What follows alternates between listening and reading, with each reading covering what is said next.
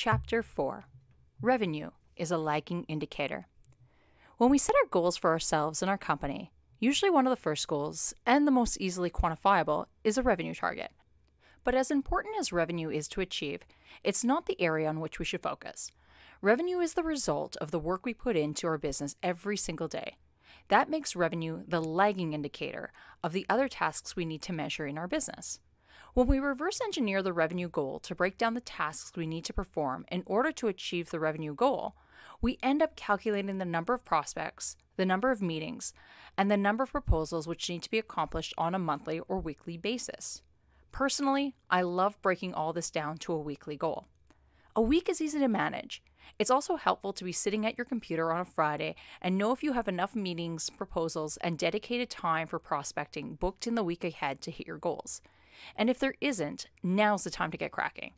How many calls, meetings, and proposals do you need every week?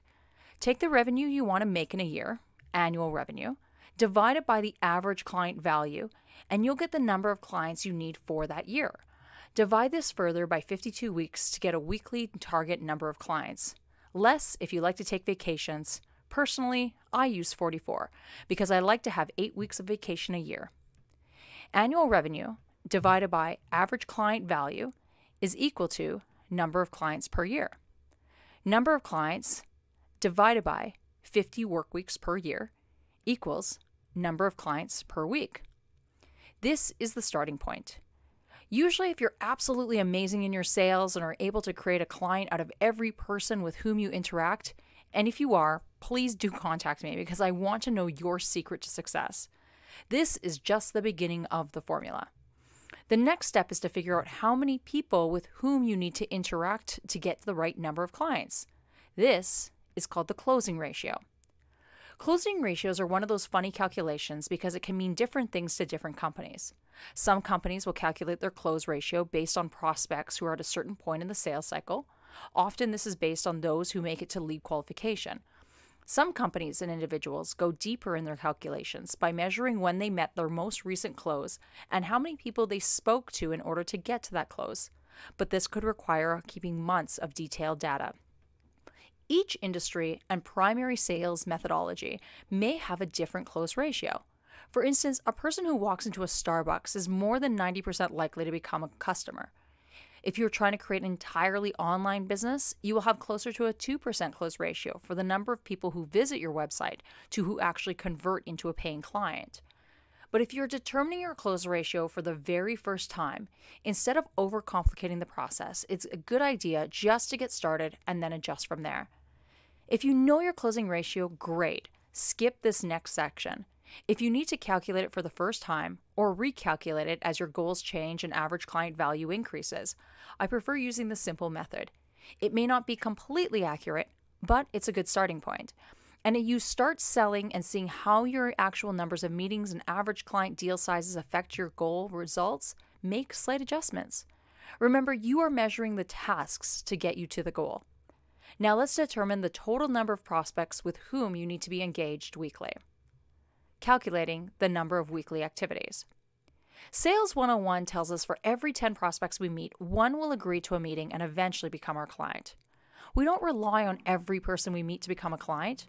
That puts too much pressure on the relationship. Timing, budget, people, and needs can all change at various times throughout the sales process. Let's instead make sure we have more meetings booked with prospects than are needed in order to make our revenue target. I recommend having 4 times as many meetings booked as the number of sales needed. That means instead of relying on every meeting to lead to a close, have 4 times as many meetings. And to ensure you really hit your revenue targets, aim for 2 proposals for every one you need closed. Number of sales needed over number of proposals. Proposals is equal to new sales times 2. Number of meetings is 4 meetings until proposal. Number of prospects is equal to the 10 times the number of sales. Because revenue is a lagging indicator of the work done, the only thing we need to measure and have complete control over is how many people with whom we are connected on a weekly basis. By measuring our meetings booked, we will learn how effective we are in securing meetings with prospects. And measuring the number of proposals will show us how effective we are in having high converting sales conversations. The revenue will come if we're doing everything else correctly. If we connect with the right number of people, get the right number of meetings, put out the right number of proposals, and we still aren't getting to the revenue, that means we either need to increase our numbers. At the end of the day, sales is just a numbers game, or become more effective and powerful in our interactions with our prospects. Fill out your sales funnel and send me an email. I want to hear from you. Are the number of meetings and prospects with whom you need to connect with something you can do? What do you need help with to achieve your goals faster? If you're listening to this on the audio version, feel free to connect with us on our website or at my email address, and we'll be happy to send you a sales funnel template. Garth and his call tenacity. When I worked for Xerox, one of the best salespeople was a man named Garth. Garth was a socially awkward character. He had a hard time keeping up a steady conversation. His brain was always 4 steps ahead of everyone else's. He would come into the office with a wrinkled shirt all the time, and when we jokingly asked if he owned or even knew how to use an iron, he would reply he didn't need to. He took his shirt to the bathroom with him when he showered, and the steam took out most of the wrinkles. I thought to myself that if his shirt only had the minor wrinkles I saw, what was the crumpled mess his shirt had started out like? But despite Garth's lack of presentation and his lack of being able to contribute to a standard conversation, he was also one of the best reps Xerox had at the time. Garth was a great listener. He would ask meaningful questions, and he would always do the work. Garth was relentless when it came to booking meetings. When he would call someone to ask for a meeting and they would say no, he would checkmark a piece of paper in front of him. And if you were passing by and you would hear him enthusiastically say to himself, 9 more to go, and then 8 more to go, and so on. When I asked him why he was so excited when he was rejected, he told me none of the responses were rejections. They were all just people telling him, not right now, and he would never lose a beat. In sales, we told each other for every person who answers no, they're actually saying, not right now. The timing isn't right. And timing is everything when it comes to sales.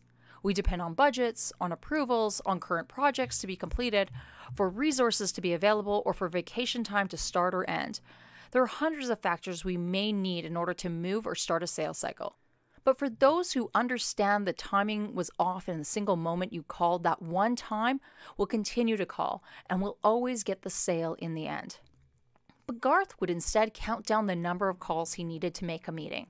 Instead of counting the number of no's he was receiving, which could become deflating after a while, he counted down to the yes. Now, it's not a perfect science. You're not going to get through 10 no's and then magically the next one will be a yes. But it does mean it may take you that long to get to the yes. So hang in there. I borrowed Garth's method of counting down to the yes, and I was surprised how much more upbeat I was after the 6th or 7th rejection. When I was counting the number of refusals for a meeting, I felt like I was slowly chipping away, little by little. Changing the game in my head was empowering, because every now and then I wouldn't have to wait until call number 9 before the next one became an agreement to meet. Sometimes it would happen on call 6 or 4. Then I would celebrate. Yes, I got to the goal without having to go the entire way. And then I would start all over again. Focus on the goal. At American Express, it became harder to book meetings.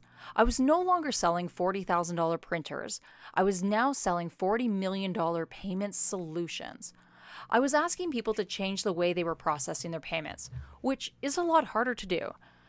The people I called on were the chief financial officers, CFOs, for major international conglomerates. Or if I couldn't get through to them, I called on their vice president of finance. Oftentimes, I'd have to call 10 people inside one company, hoping to get the meeting. At times, this required some fancy wordplay because when I did get in touch with someone at one of these companies and they tried to refer me to someone else who'd already said no, I worked to convince them why they were still the person with whom I needed to meet. Why would I do that? Because if I met with just one person in their organization, I'd ask that person more questions about their company and get to know their processes, systems, and the things they were striving for as an organization. None of this information could be found on a website. The more insight I had into the company, the more I could structure new conversations about how our service would impact their company on a larger, more positive level. But I needed to get the meeting first. So with the many times that I would call inside one company, it was common to go through many more calls which ended in, "Not right now, thanks," but I would persevere. After a particularly bad month, I finally shook it all off. I said to myself, you are going to keep calling people until you make your meeting targets. It was a Friday afternoon. And with all the excuses salespeople and entrepreneurs tell ourselves, one of the most common ones is, don't call on a Friday. No one wants to receive a call to book a meeting. This one is complete garbage. One of my best days for making successful phone calls were Fridays before a long weekend. Most people had already left the office for the weekend, and the only person left, including the one to answer the phones, were the higher-ups, the decision makers. So I called, and I called more. I was on my 15th rejection, and I kept telling myself to dig a bit deeper, call another one. The next one had to be yes. Finally, after 16 calls, I connected with someone who said, sounds good. Looking forward to meeting. I was elated. All that work had paid off. But what did I do next? I didn't stop, because now I was on call 17, and if Sales 101 is an accurate guideline, I would only have to make 3 more calls to get to my next yes. I didn't have to make 3 more. The next person I called also said yes. I was now officially done for the day. If you manage the tasks you need to do on a weekly basis, making phone calls, booking meetings, and sending proposals, the revenue will always come. Never take your foot off the prospecting accelerator. You may have a couple of great months. The money is coming in consistently. Clients are finding you through amazing methods, and so you start to slow down. Prospecting is a lot of work, and since the revenue is here, why spend all that energy prospecting more? Consistent prospecting will be something you notice the results of. Maybe not right away, or even 60 days from today, but you will notice it. In 90 days, when there isn't any revenue coming through, it will be because of the lack of action 3 months ago, not because of what you're doing today. As you grow your business and decide to hire new employees, this will also be something to watch for. Many people believe bringing on even slightly experienced salespeople is the answer to all their worries about revenue generation. But what are the metrics and targets on which you will be measuring them? What if revenue isn't enough? They must also ensure they hit their targets for calls made and meetings booked. And if you're reading this book thinking you just want to know what to do and don't want to take action as part of the revenue generation team, you're sadly missing the point. I've met with plenty of entrepreneurs and business owners. They're wonderfully passionate people. They love their business and what they want to achieve, but for some reason, there are some who just don't want to be the leading salesperson in their company. I'll hire someone else to do that. Now, I've been through my fair share of cyclical economies. I know that there are great times, bullish markets, and spending is happening freely. There are also down times, the bearish market, recessions, and depressions.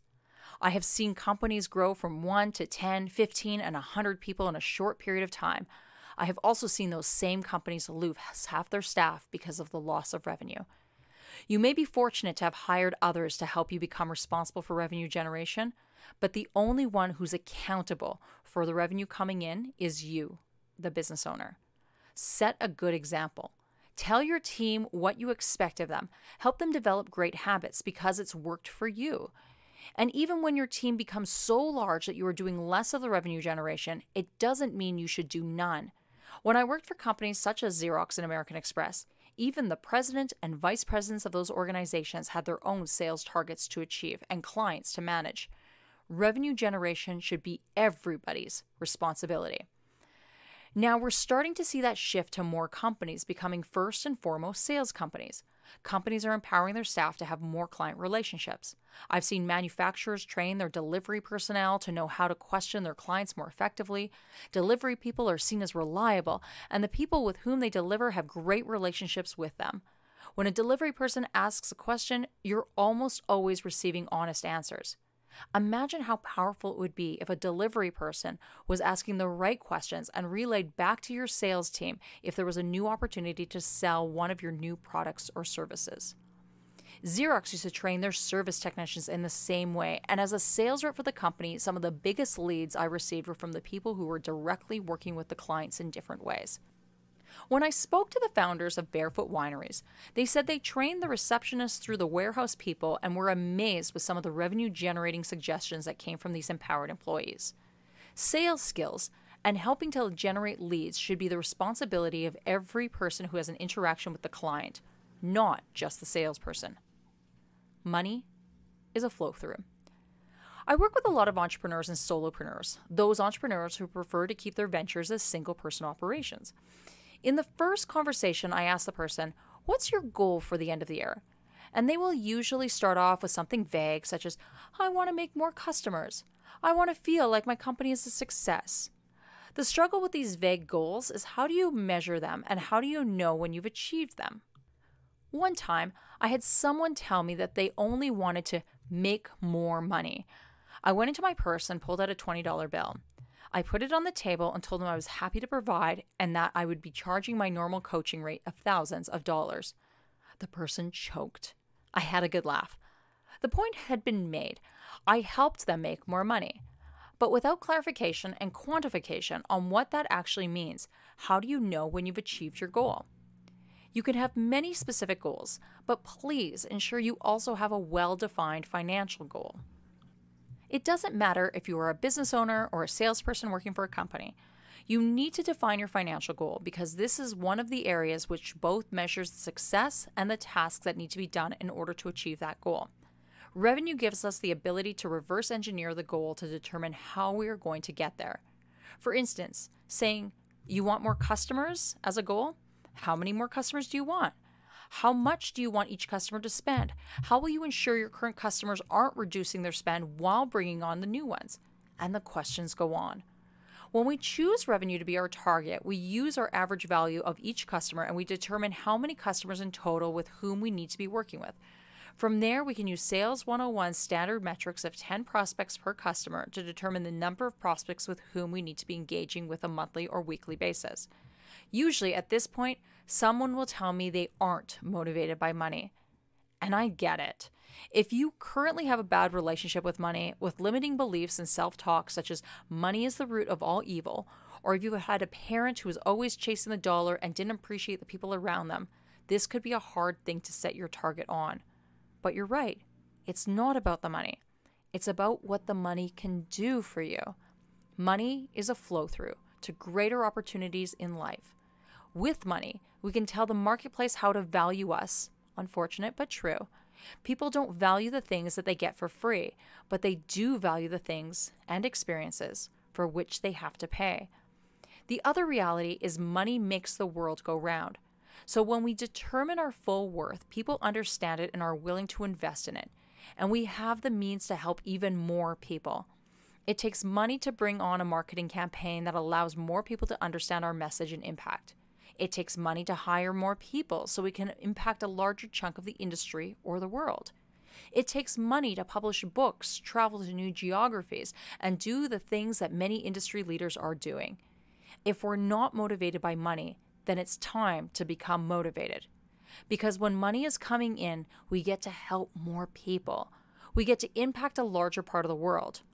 I know when my company is successful, I have more students enrolling in our program. We have more attendees at our networking events. I get to hire more staff and provide them with a life, a career, and a way of positively affecting more business owners. We have the opportunity to invest in better events and share our message with even more people who are looking for a better way to connect with their customers. The students who do invest with us learn the processes and strategies to navigate a high-value sale. This allows them to receive more revenue, hire people, invest more in their products or services, and help more of their customers do amazing work better. The single dollar that comes into our organization is not just the $1 bill. It has the ability to multiply. And as it flows through us, its impact on everyone who it affects provides us true impact on the world. Yes, money may not be the goal, but it is something we can measure. It's not about making the money. It's about how it flows through to you to help others. How does the money a client invests in you, your company, and your service flow through you? Do you hire a marketing company? Ultimately help the owner of that company live a better life for their family? Do you hire employees who now have a career they love and a financial well-being that they can provide for their family? Or perhaps the profits or commissions you make from the sale ultimately allow you to take your family on the vacation of your dreams. Chapter 5. The Evolving sales cycle. Many people have a negative impression of what sales is because they're still caught up in the idea that sales is a greasy, pushy ploy to get someone to buy what they have. And if sales is about manipulation and coercion, to force someone to buy something that doesn't work and yet promises to be everything. This is the snake oil sales process, selling a product that no one wanted or needed, and yet somehow people bought because of all the false promises it made. A man stood on the wooden soapbox at a fair plugging his cure-all potion. This played out later with the impression we have of our discount used car salesperson who said whatever he had to in order to get you to buy that lemon. It was the I have it and you need it, and that person would inflate the price to whatever the market would bear. There is little to this type of sale. The prospect knows they have a problem, and before the days of internet and easily accessible research, there was little the prospect could do to find the solution to their problem on their own. They could go to the library and read up on any topic they desired, but many chose to skip that step and go directly to the seller, trusting that person to be honest. They'd hear the information firsthand and then make a decision from there, oftentimes making their decision quicker than they felt comfortable with because the salesperson used a pressure technique such as "this is our last one" or "there's another buyer coming within the hour." This type of sales process still does exist, but those who use it will not be in business for very long because with the power of social media and online reviews, people will not stand for it. We are protective of others, and we want to ensure any person in which we are doing business is ethical and reputable in their delivery of their promises. The challenger model. As technology took over and internet forums became available, buyers met in online communities to read the experiences of others. It was not enough for the salesperson just to push their product to the buyer.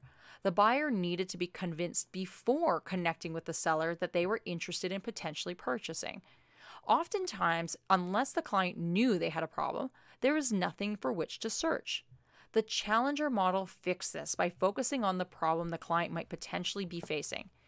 In simplistic terms, the salesperson approached the client and started the conversation with, "Do you suffer from?"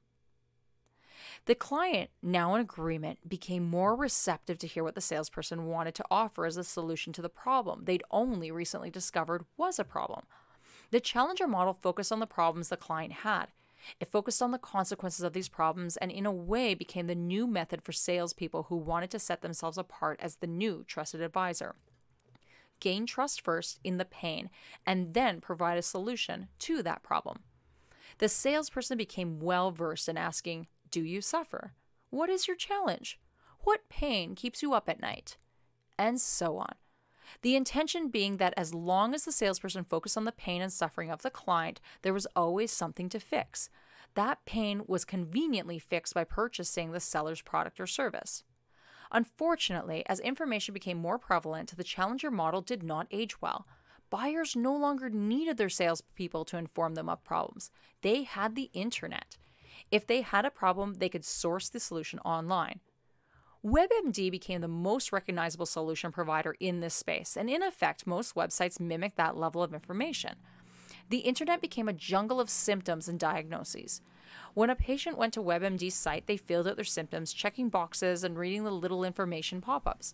When they were suffering from a certain symptom or not, occasionally hypochondria set in and the boxes were selected just to be safe. After 7 minutes filling out an online survey, the patient got a printout of all the possible issues from which they could be suffering, the most serious at the top. Then the patient went to their doctor's office with a 15-page printed document and told the doctor that they already knew they needed and to prescribe them a specific pharmaceutical listed in the report. Today, our clients are no different. Unless we are approaching them for the first time and they have no idea they have a specific problem, they have already self-diagnosed themselves with the sources of their challenges and have searched out or sourced WikiHow to find the most appropriate Band-Aid fix. When we approach our clients for the first time with the problem-centric model, the answer we most typically get is that there is no problem. Because there really isn't. If it ain't broke, don't fix it. If it was a real problem, they would have already done something about it. The problem they are facing may be too big, but the solution they were able to source took too much time, cost too much money, or became too more involved than it was worth. The client likely decided the problem wasn't big enough to have solved. How do you help someone who doesn't have a problem? You can't. You can spend energy trying to convince someone of a problem they really don't have, or that they have to completely change the conversation. Goal-based selling. In the new sales conversation, we move away from the client's problems and focus on their goals and aspirations. A conversation around the client's goals and aspirations becomes product and service independent. We question the client about where we want to be in their future. And although we may talk about 5 or 10 years in the future, many clients use these goals as a guideline as opposed to a specific plan. We are most interested in short-term goals, 6 months to a maximum of 2 years. Short-term goals are tangible. We can help someone get there easily. We provide feedback and advice and help direct a plan and help the client get to their goals faster. Goal-based selling is the epitome of working with someone on creating a relationship. Buyer and seller relationship aside, when we connect with someone in our lives, in our personal relationships, the reason we choose to date and eventually marry one person over another is because they match and align with our goals. Our dreams and ambitions match with what the other person desires, and we believe by working together, that person will help us get them there faster. When we start our sales conversation, we will surround our questions around the topic of, where do you want to be in 6 months? And what would this look like for you? Every client should have some goals for themselves or their business. If they don't, why are they here? As the client tells us our goals, our job is not to jump right in right away and help them, but rather understand the impact of not getting there. What would that mean for their business and why now achieving their goal is important to them? We cannot help anyone unless they are motivated to act. Only after we understand the ramifications of someone not achieving their goal can we then move to how our product or service will help them get there faster. Example of goal-based selling. I provide my calendar booking link in almost every email I send. I encourage anyone to book me, and I am happy to provide phone call support in whatever the person is struggling with in getting more sales and ultimately achieving their goals. My next meeting is with a woman named Ashley. Ashley tells me how she's currently working as a day home operator but no longer wants to do that.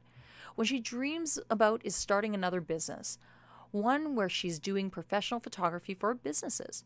She dreams of going into an office and taking corporate headshots and office environment shots, which will be used for websites and promotional material. How soon do you want that to become a reality? I ask her. As soon as possible, she replies. What would you like your business to be producing in 6 months? Dollars, clients, type of work? I dig further. I would love to be making my day home income in 6 months. Right now, I'm bringing in $3,600 a month. I don't know how many clients that would be, but if I was charging $600 a client, I would need 6 per month, she replies. Her response is not uncommon for when I'm helping people uncover their dreams and turning it into an action plan for the first time. Ashley is dreaming, but she's dreaming too small. She could easily charge more than $600 per client, especially if she's doing an entire company's headshots and other photography for promotional materials. But I don't jump into that topic just yet. Goal-based selling starts off entirely about the client and how they picture their dreams evolving. I don't want to provide her with too many new ideas until I fully understand the dream she's created. And what would being able to do only photography do for you and your family, I question? People dream of a better life, not just for themselves, but because of the impact it will have on others. Many of us dream about the impact on our families, whether that is to provide them with a better life, be home more, or give them experiences such as traveling that we always wanted for ourselves, and by default, our loved ones. Other people dream of the impact that they will have providing to the world, the legacy they would like to leave for others. I want to know how many more people their dreams touch. What would it mean to affect that many people in ways one could imagine? It's easy to give up on a dream when the only person we may potentially disappoint is ourselves. If we try and fail, it's okay. Nobody needs to know. If we've committed to others and try, failure becomes less of an option and also harder to admit. I would be able to attend my children's field trips if I wasn't running the day home, she says. And I would be a happier mother to my children. Now we're getting somewhere. And how would that make you feel? I ask. I hear the sound of her deep breath. Then life would be perfect. She slowly lets out. I am satisfied with that answer. No longer am I trying to help her move her income from full-time day home operator to full-time corporate photographer. I will actually impact her life in bigger ways. I am helping her be there more for her children. I am helping her create a perfect life in her head. That's so much more valuable than just replacing income from one source to another. Goal-based selling drives to the deepest levels of why we are helping the other person. What does it ultimately mean to the other person when we have this accomplished? Asking more questions during the goal discovery portion of the meeting, they will always be your guiding light. When the client becomes confused on eventually taking action to move forward in a deal, remind them that it's not just their goals, but the reasons and those impacts of those goals will have on their lives. The KO Advantage Sales Cycle. The sales cycle we've created and promote within our students is broken down into 6 simple steps. The first 5 steps cover the sales cycle to get to the first deal, with the 6th step covering what to do after the sale is made. After all, the best champions of your business are current and previous clients who are standing on the mountaintop singing your praises. Although the title of each stage of the sales cycle is based on what you need to focus on as the seller, below the title is the summary of where the buyer is on their own journey. Finally, there are a few tips on what, as the seller, you need to be clear before moving the sale to the next stage of the cycle. The seller and buyer relationship is no different than any other relationship you may be in. You may try to push your own agenda, but it won't matter. If the person feels they are being pushed into something they aren't ready for, they will leave. We will know where we are based on where the buyer is in their own decision-making process. Every relationship involves 2 parts. We cannot move forward until we are in agreement on where we are together and we're on the same page to achieve our goals faster. But before we cover each of the stages on what to do as the seller in the relationship, let's recognize how our sales cycle will align with the buyer's journey. We will use the buyer as a reference point to navigate us to ask the right questions in order to move us along the path together. In the PDF document below is the entire 6-step sales cycle process. Connect with us on our website for the detailed PDF, which you can actually download and print off for your own reference. Chapter 6. The Buyer's Journey. Like all relationships, the buyer and seller have a 2-part relationship. Far too many sales books and trainings focus on just one part of that 2-part relationship, the seller. But a relationship book would never focus only on one person in that relationship. It takes 2. Only by knowing where the buyer is in their own journey can we as sellers have a better idea of where we are. There will be times when we need to push the conversation along. There are plenty more times when we need to hold ourselves back and truly listen to the other party. What are they concerned about? What are they saying between the lines? The sales cycle and process must both include the seller and the buyer to know where anyone is within the relationship. If we only wanted to focus on what the seller does, how you act and how you make the other person take action, then you're referring to manipulation and coercion. That is not sales. Sales serves the other person. It does not force. Leading a sales cycle is taking the lead within a conversation. We become less like someone trying to pull a cat on a leash and more like a tour guide. If you've ever seen a cat being pulled on a leash, they often just lay down and become dead weight. If their owner thinks they're dead, maybe the leash will be taken off. On the other hand, a tour guide is much more inclusive in the conversation. If you ever hire a tour guide for a museum tour, they typically do a great job of touching on key points and helping you to move forward. They don't try to explain all the pieces in the museum or force you to get to the exit and the gift shop the fastest. They walk you through each room, asking you to take special attention to a couple of select pieces. You are welcome to explore more yourself, knowing any questions can be taken back to the tour guide, who will do their best to answer them for you. Then, when you're ready, the tour guide will lead you to the next room in the museum. It's not a rushed process. There is a timeline associated with it. Most museum tours won't go on endlessly, but there is direction. There is focus. And although, as the museum patron, you feel as if you're in charge of the speed and the direction, the museum tour always knows that they're in charge. They just allow you the space to feel as if you have the opportunity to explore on your own. The buyer is on their own journey. Although we want them to feel as if they're in complete control, the moment they decide to engage you, it becomes the fine art between allowing them to explore on their own and leading them along. We need to respect the buyer while they are on their own journey. The buyer will go through many phases throughout their journey. In the very beginning, if we are approaching them for the first time, they may become aware there is a better way of doing what they've always been able to do. When the buyer reaches out to you as the vendor for the first time, they likely know they have a problem and there is a better way of doing things and they are seeking a solution. Then they collaborate with others to see who or what can solve their problem the fastest, cheapest, or easiest. Once they've determined a solution is out there, they will challenge the fit, purchase, and then experience the product or service. Below in the PDF is the entire 6-step buyer's journey. Connect with us on our website for the entire reference document that you can download yourself. Awareness. We all know about what we are knowledgeable about, whether that is because we studied in school, were taught it by our friends, family, or colleagues, or we took time to learn it, such as an education or hobby. Then there's a whole area of things about which we don't know what we don't know.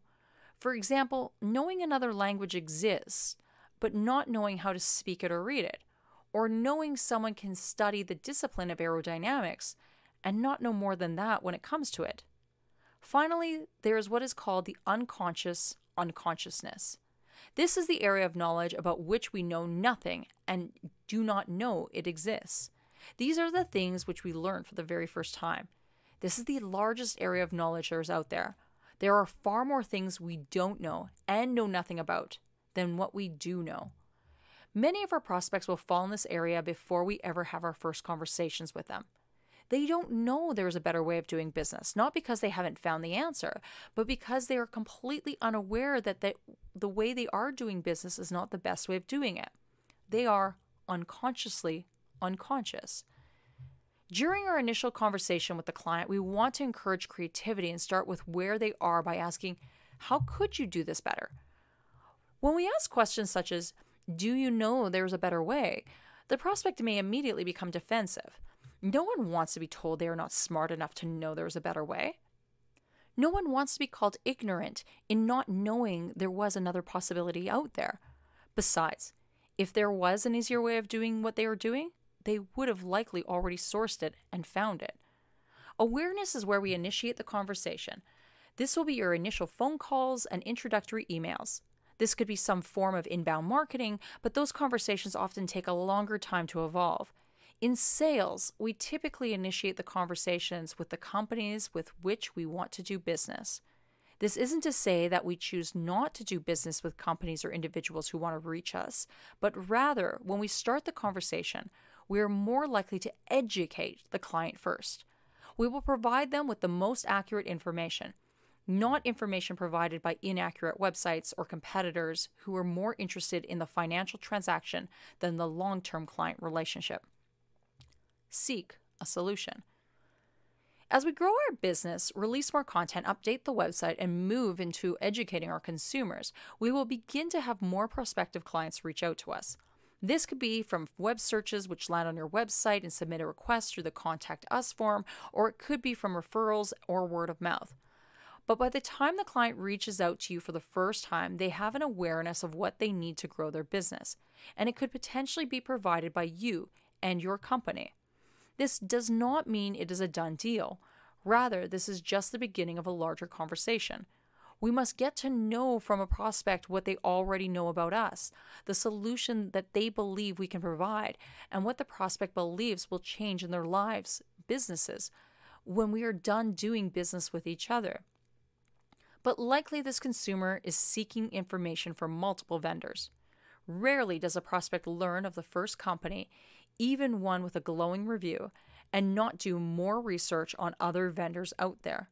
They will begin to compare costs, time investments, comprehensiveness of solutions, and reviews from others. Know where you stand and where you compete and own that with pride. Don't automatically assume the client is looking for something else. Don't tell yourself the prospect is looking for the best price. That's almost never the case. Your strength is knowing at what you excel and charging the right price for it.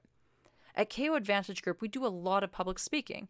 We are hosted at various events throughout North America and speak on how to create premium relationships with clients. We may adjust the particular area of focus within the sales cycle and conversation, but it will always cover how to create valuable relationships which lead to higher paying clients and more personal attention. Jacob attended one of my events.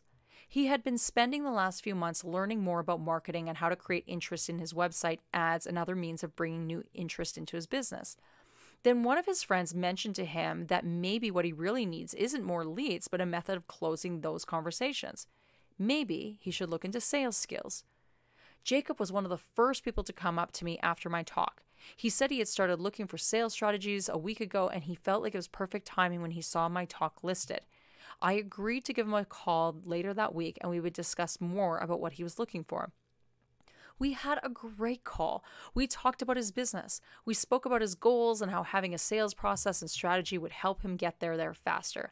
Then I asked him the question to test where he is in his decision-making process on the right sales education for him. What do you need to make your decision? He responded that since he was just in the beginning stages, he wanted to look more at my program and one other. I asked him what other program that might be. He provided me the name of another company. I knew of them. They offered a product a third of the price of ours. They used a completely different business model. Instead of having small classes meet in an online video chat with their instructor as we do, the other company required people to attend 4-hour sessions in person once a week. For me, this made no sense. If the person was having to give up a majority of their day to learn to sell, when would they actually have the time to do this selling? And most importantly, when we were willing to back up our claims. We provided a results guarantee clause in the contract. And as far as I knew, no one else in this space had a guarantee as in-depth as ours. We chatted about each one of those differences and why it was important as a business owner to choose the best solution for his company, not the cheapest or fastest, but rather the one that was going to support his sales strategy and growth as he built. Jacob wasn't anywhere close to making a decision, and if I was to push him to decide today, I would likely lose him as a client forever. He was trying to determine what would be best for his business, knowing he needs a solution today. Could he get by with cheap and fast training, which he knows isn't perfect, but may be just enough to get him to the next phase? Or should he decide to go for the larger investment, financially and time-wise, and know he was getting the right solution? What I did was continue to talk to Jacob. We agreed I would call him in a couple weeks and continue our conversation. The best I could hope for with Jacob was to move from him to a collaboration phase. I continued to talk to him about his business and goals, product and service aside, and became the trusted advisor in the process. Collaborate. At the collaboration phase, the prospect starts to open up and become more honest, if honesty is one of their values, about what they are seeking and how they believe it will impact their business. If the prospect is not honest with you at this point in the conversation, it is up to you to decide whether you want to continue the conversation and feed their ego, or if you are more interested in helping those who are better aligned with your values. In the collaboration phase, you should feel as if the client is opening up to you. The questions asked are being received with open and transparent answers, no matter how difficult the answers are to hear. And this is where the magic starts to happen. When we collaborate with the client, we are creating the best solution for that client together. We may already know what we're able and not able to do for them, but every client is unique and wants to feel their unique needs will still be addressed in the standard solutions being created for them. If you're completely customizing the solution for your client, you will need to understand from their perspective what may go wrong, what they are most concerned about, and how the solution they are ultimately seeking will help them achieve their goals faster. The collaboration phase in the buyer's journey aligns with the value creation phase in the sales cycle. A majority of your sales cycles will be coinciding in this area. Challenge. As the sales cycle moves forward and the prospect becomes closer to making a decision, new questions from the buyer will arise. This is where the prospect begins to challenge the fit. Objections may include, How much will it cost? Can you do it for cheaper? How fast will it be completed? What happens if it doesn't work? What guarantees do you have in place? Who else have you worked with? And so on. This is a good sign. It means you are closer to getting the deal, but it's not done yet. This is an important process for the buyer. They are on the fence. They are close to deciding and want full confirmation that this is the right decision for them.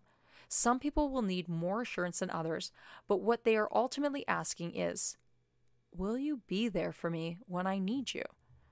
Objections are best answered with additional questions and understanding from where the concern from the client is stemming.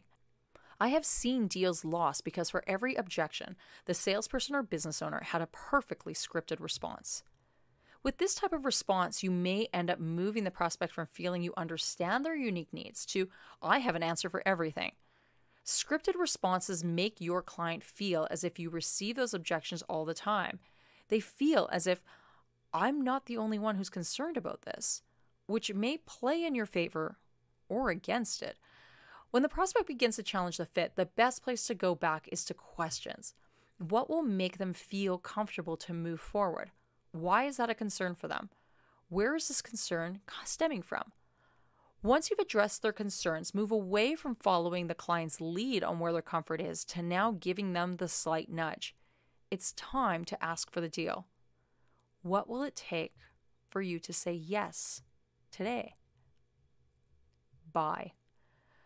The buying process for the client includes the proposal stage, the signing of the contract, and the initial implementation. The prospect may be in buying stage with more than one vendor. This is because they still haven't made up their full decision yet and are hoping for some golden moment in one of the proposals where the best answer will be provided.